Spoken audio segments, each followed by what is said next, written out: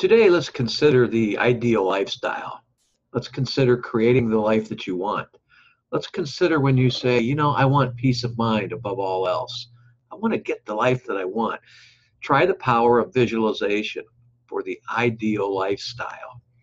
Hello, everyone. This is James Nussbaumer, and I'm the author of The Master of Everything, a series of books that helps people create the lifestyle that they want, the ideal lifestyle, by getting what you want in life rather than what you don't want in life.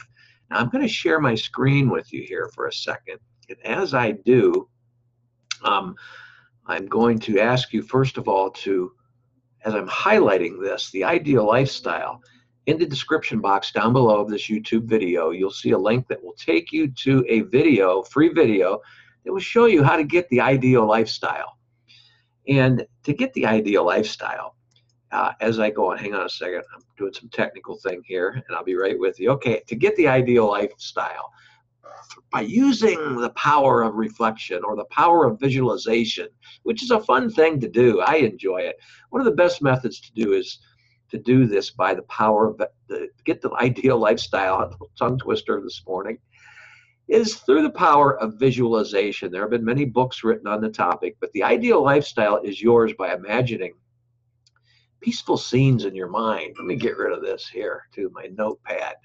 Peaceful scenes in your mind. Let me highlight this in yellow. Get the peaceful scenes in your mind. For example, what I'm trying to say is, for example, you can visualize, say, in your mind, a beach that's being battered by tropical stormy weather coming in all over the place, sand blowing in the air, hitting you in the face.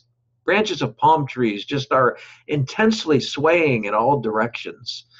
And like I said, the sand is just twirling and hailing through the air. Doesn't sound like an ideal lifestyle, does it?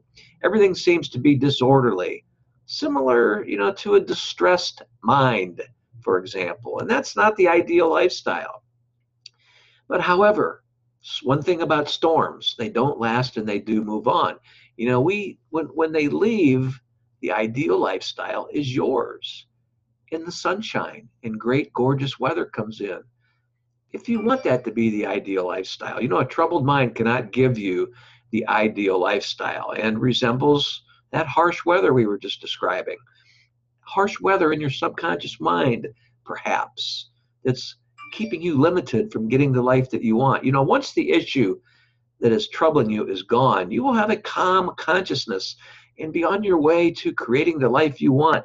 The ideal lifestyle is done in your mind first, and then reflected into your outer world. So aim to construct a strong structure of positive mental attitudes daily so that when another storm hits you, because storms are going to come around, but you can minimize the effects of the storm because you will be prepared to face them.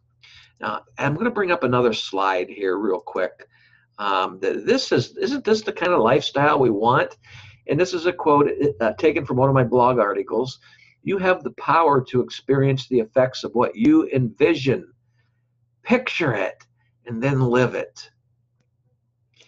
So visualize that tropical setting on a beach with beautiful white sand and the sea water rolling into the shore. Doesn't that look like the ideal lifestyle? Or similar to what you really want in life?